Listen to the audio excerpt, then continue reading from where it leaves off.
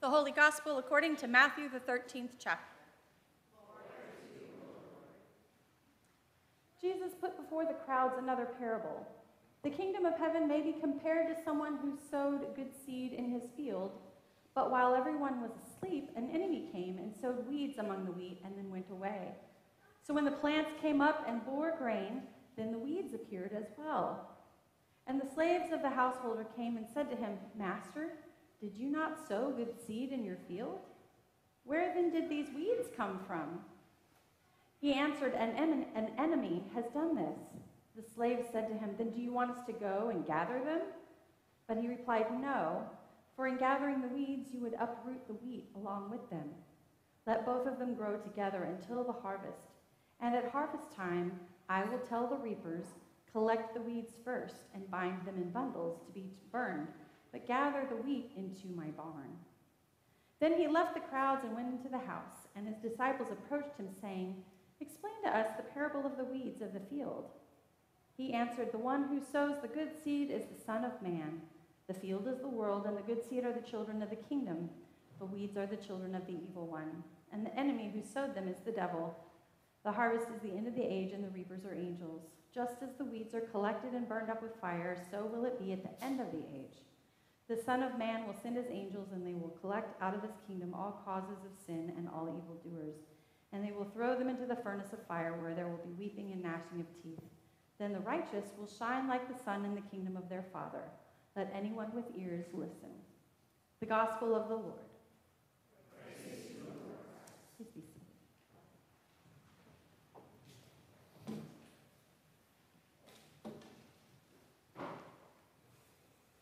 Please pray with me. O Lord, may the words of my mouth and the meditation of each heart be acceptable in your sight. Lord, you who are our strength and our Redeemer. Amen. It's so hard to wait, isn't it? Sometimes. It's so hard to wait. I think most human beings have a little bit of difficulty with patience to a certain extent, some of us more than others. But pretty much of us struggle with patience at different and particular times, especially when it interferes with our sense of what is right or fair, or when things are a little inconvenient, or it's a struggle, or maybe even it's painful. When we sense something is wrong or feel what is wrong, we want to make it better right away. The definition of patience is actually the ability to accept delay, suffering, or annoyance without complaining or becoming angry. Are there a few more people like me now? To be fair, there's nothing wrong with trying to make things happier or less painful. The problem comes when we try to control things or people that aren't ours to control. And maybe this is when we need the most patience. Or when we want to control things that might even pertain to us, but we can't change them even if we want to. Patience is very much about what is out of our control. It's about what we want to see or experience differently, but we can't bend to our will or shouldn't. And this makes us feel uneasy or uncomfortable or even sometimes in pain. In our fast American culture, change happens in the blink of an eye, and we're so used to getting what we need or we want quickly. Online shopping comes the next day. One time I needed a pair of shoes, gold sparkly shoes for my daughter, and I went online and I found her size and I ordered them, and they came within 12 hours. You can find things and you can have them come to your door ASAP. And if something doesn't exist, you can start it or invent it or find someone who will. If you don't want regular whole milk, you can find almost any variation of milk you can imagine in the store. In fact, our cousin is here from Denmark, and one time our cousin came from Denmark and came to the grocery store for the first time and said, "Wow, there's a whole aisle just for chips." We have more than enough. We can find in the milk section skim or 2% or chocolate or cream or half and half or even almond milk or rice milk, and heaven forbid the store that you shop runs out of your one particular little thing that you want. Heaven forbid you have to drink 2% instead of skim one week. Or you can have your own swimming pool to bask in your backyard in the summer when it's hot, although I've been reconsidering this one this summer. You don't have to wait for the neighborhood pool to open, even though that might be better for the environment. Stores are open till all hours, some even 24 hours a day. And when it comes to being a group or part of a group, you can always find someone that has the same interests as you pretty much right away. Take a look on social media. If you disagree with a friend, that's okay. You can find someone else just like you by turning on your computer or your phone. No need for patience or civil discourse or even compromising our hymn or praise music preferences. Just find the group or the people that are more your fit, and you don't need patience at all. Except that we do.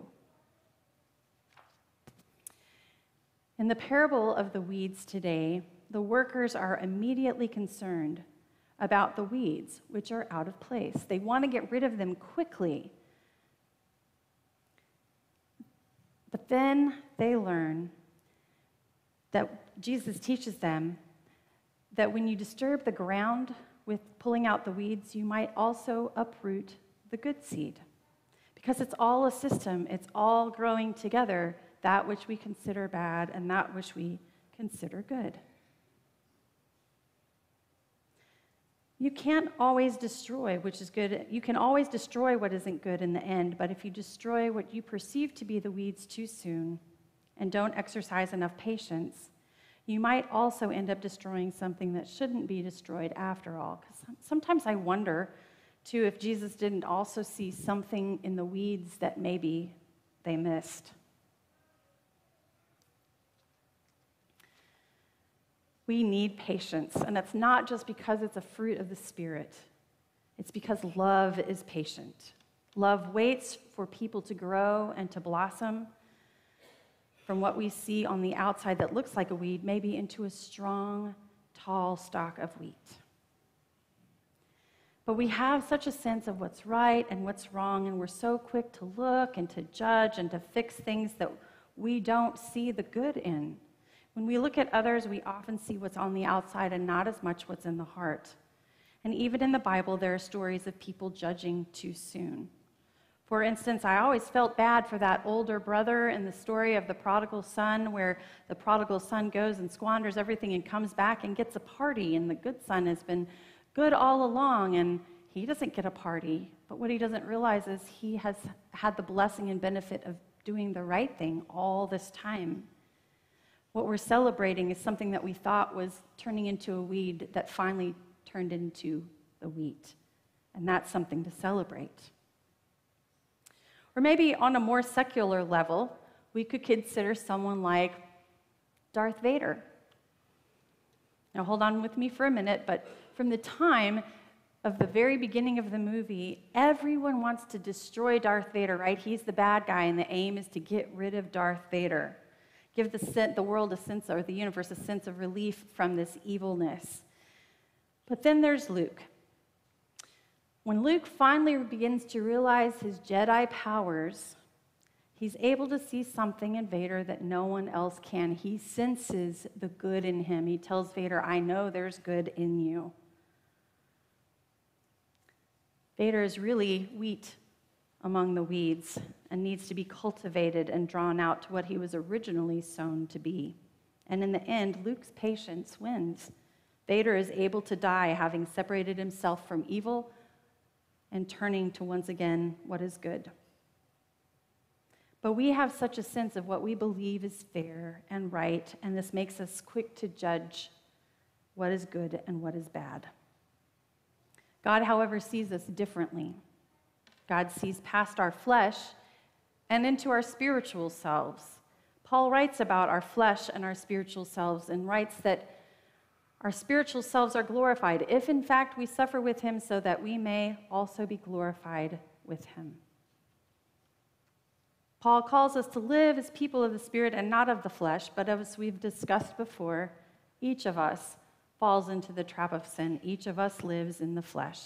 Each of us looks like a weed from time to time. But Paul also writes that we should not be afraid of this and not fall back into fear, but cry, Abba, Father. Because even this cry bears witness that our spirit indeed knows and trusts that we're children of God and therefore heirs of God. It's often easy to dismiss pain or struggle, or use our promise of eternal life as a reason to disregard what isn't good, just ignore it, to toss away what is bad, because we know greater things are to come. But here's the amazing thing about our God, the thing that makes God so incredibly, unexplainably amazing. God came into the world to live in this world, to live among the weeds, to show us patience, to teach us to watch and grow, to experience our hardship, so that in his resurrection, he would also know suffering and show us great patience and love. God lived among us as Christ and taught us to wait for the weeds and the wheat to grow so that we would not destroy what is good in the end. Now, don't hear me wrong here. This doesn't mean we should just stand by patiently and wait for things that aren't good or just to just evolve into good by themselves. Sometimes it's important that we act out on our faith. We shouldn't ignore the weeds. But Christ came into the world to cultivate all people, to sow good seed and to take care of it, to tend it so that it wouldn't be killed by the weeds, that it would grow straight and strong even in the face of evil, watching and waiting to see what grows up to be wheat in the end. It's important for us to remember that we have no control over what will be wheat and what will be weed. We are only called to an attitude of patience and waiting, of tending and nourishing. We are flesh and we're called to live in the flesh. We are flesh and spirit. We are sinner and saint. And maybe in spite of this, we're called to grow among all of God's seeds, to wait and to watch. We are called to be patient and with love watch for the time of the harvest. And it's with great love and patience that the harvest is full and plenty. Because God has sown good seed. We are created good. Let us love one another in patience without fear, knowing that we are heirs of God. Please pray with me. Holy God, tend our souls as we also tend to each other in your creation. Give us eyes and hearts to see the beauty and possibility that comes from what may originally look like a weed. Give us patience that is true love so that we may all come to know your glory at your final harvest. Amen.